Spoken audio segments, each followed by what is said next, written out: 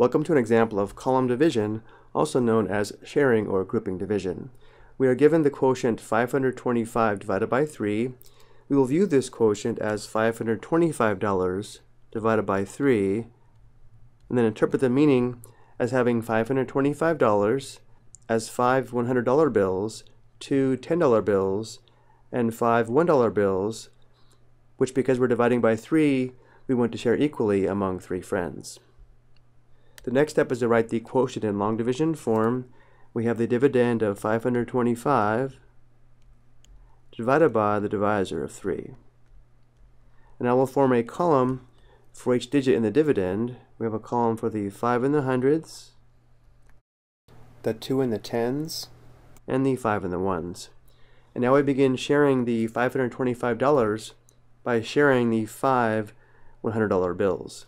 Because we have 5 $100 bills, which we want to share equally among the 3 friends, we know we can give each of the 3 friends one $100 bill, but we cannot give them 2 $100 bills because 2 times 3 is 6, and we only have 5 $100 bills. So because we give each of the 3 friends one $100 bill, we place a 1 above the 5 in the quotient. And again, if we give each of the 3 friends one $100 bill, we will give out 3 $100 bills. We record a 3 below the 5. Also notice 1 times 3 is 3, and now we subtract. 5 minus 3 is equal to 2, which indicates we still have 2 $100 bills.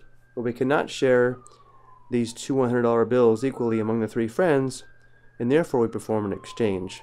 Each $100 bill is equal to 10 $10 bills, and therefore we exchange these 2 $100 bills for 20 $10 bills, and we already have 2 $10 bills, so now we have 22 $10 bills, which we want to share equally among the 3 friends. And because 7 times 3 is equal to 21, we have enough $10 bills to give each of the 3 friends 7 $10 bills. We record a 7 in the quotient. Notice how we cannot give each of the 3 friends 8 $10 bills, because 8 times 3 is 24, and we only have 22 $10 bills. So if we give each of the 3 friends 7 $10 bills, we will give out 21 $10 bills. Also notice 7 times 3 is 21. Now we subtract. The difference here is 1, which means we still have one $10 bill, but because we cannot share this one $10 bill equally among the 3 friends, we perform another exchange. We exchange this one $10 bill for 10 $1 bills. And we already have 5 $1 bills, so now we have a total of 15 $1 bills, which we now want to share equally among the 3 friends. And because 5 times 3 is equal to 15, we can give each of the 3 friends 5 $1 bills. We record the 5 in the quotient.